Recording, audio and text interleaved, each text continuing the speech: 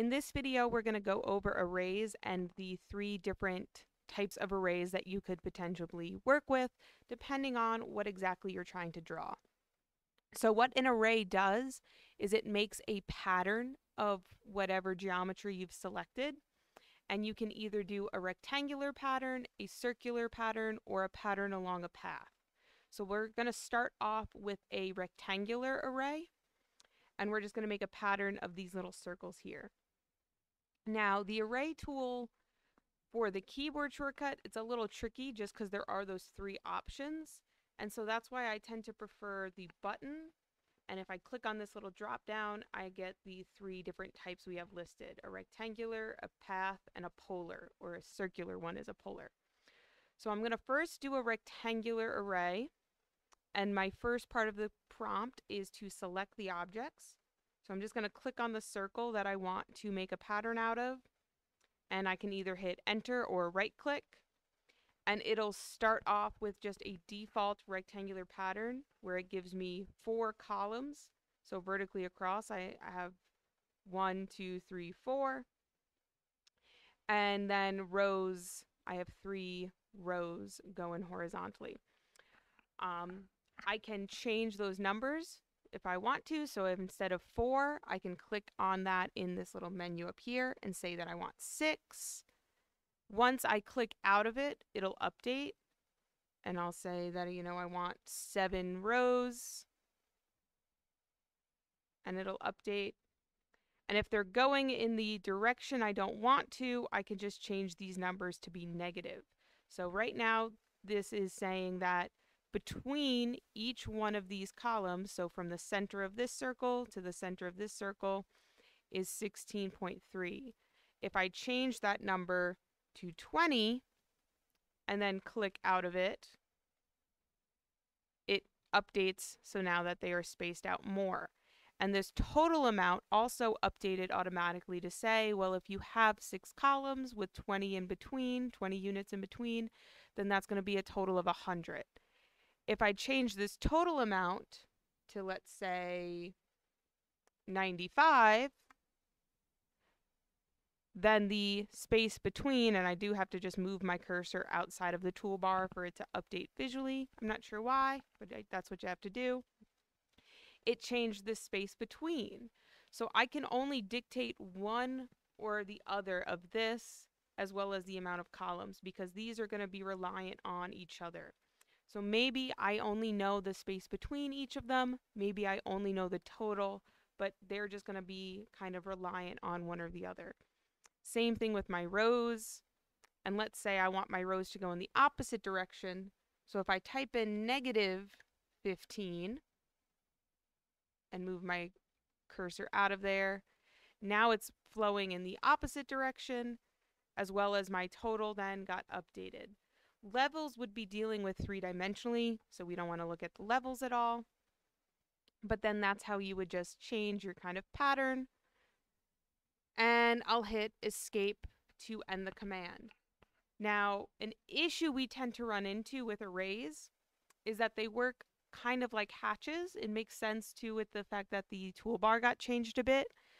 So all of these are kind of grouped together or joined together. So if I click on any one of these circles, it just opens up that array menu again, which may not be a bad thing. Maybe I do need to change something slightly. I could also use these grips to just manually update like my space between. Rather than typing it up here, I can just kind of pull. I could pull the overall amount, change my number of columns, if that's what I wanted to kind of work with. But still, maybe I'm done with an array and I just want to delete like these 2 circles here. I have no way of just being able to click on those 2 circles and erase them as is. So let me hit escape to end the command. And that's where a tool like explode can help. So with explode, I can type in X, enter. I can click on the array itself, enter, and now it's no longer recognized as an array. Now it's recognized as individual circular pieces, and I can window around different pieces and delete or erase them kind of as I need to or see fit. So that is one way that I can use the array tool along with explode to kind of just separate pieces. Now, another type of array that we use often, particularly when dealing with mechanical drawings and things for like gears and such, is the polar array, which is a circular pattern around a center point. So we almost always will have a circle drawn, whether that circle is just kind of as a reference point to start with, or it's going to actually be part of our finished drawing. So what I'll do is first I'll select my object, and then I'm going to just come to this little drop down and say that I want a polar array. So because I selected my object first, it skipped the step of select object, and it's saying, what do you want your center point to be? And so I'm just going to do it around the center of this circle, and it'll create a pattern of objects around that circle. It already has defined how many items, and I can change that. So instead of saying that I want 6 of these octagons total, I can say 10, and it'll update and it'll change the degrees between automatically for me. By default, it will fill around a full 360 degrees, but we can change that if we want. So I can say that, you know, I only want it to put them 180 degrees. And then it will adjust the angle between to only fit 180 degrees around. So we can kind of play around with some of those numbers and features to get our array however we want it to be. And once we're all done, we can either click on close or escape. Now, just like with a rectangular array, these are all grouped or connected together.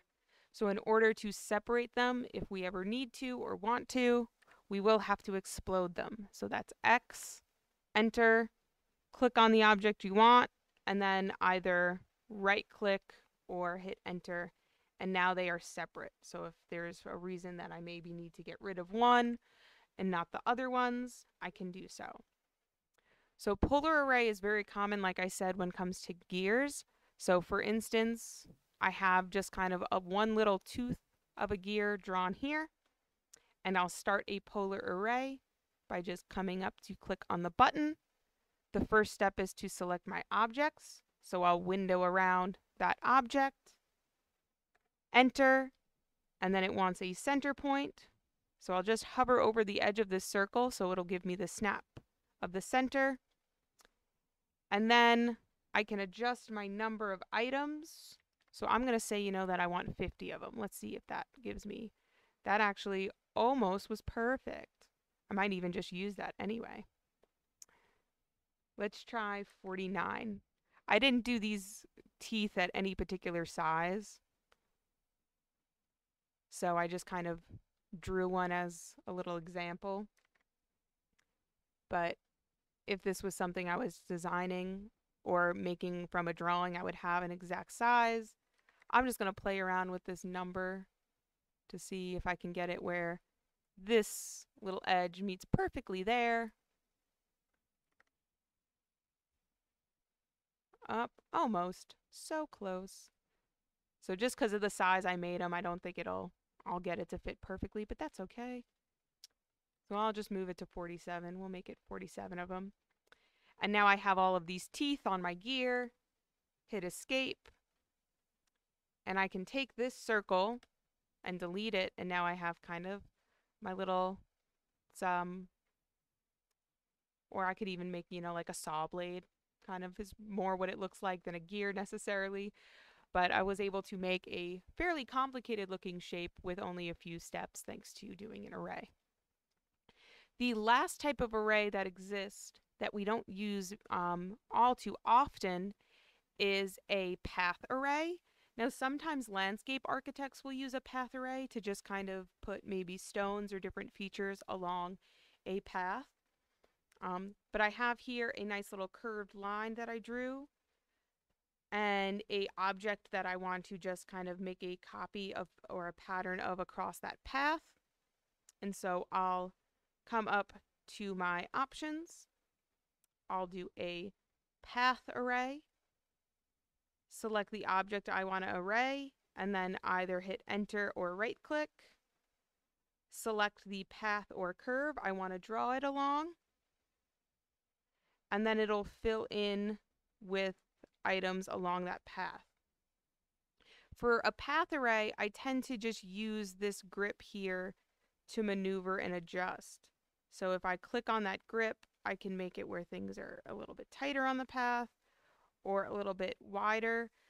Typically, if I'm using a path array, I don't have any technical specific purpose, like I might have if I was doing a polar array like this for a gear or for a saw blade.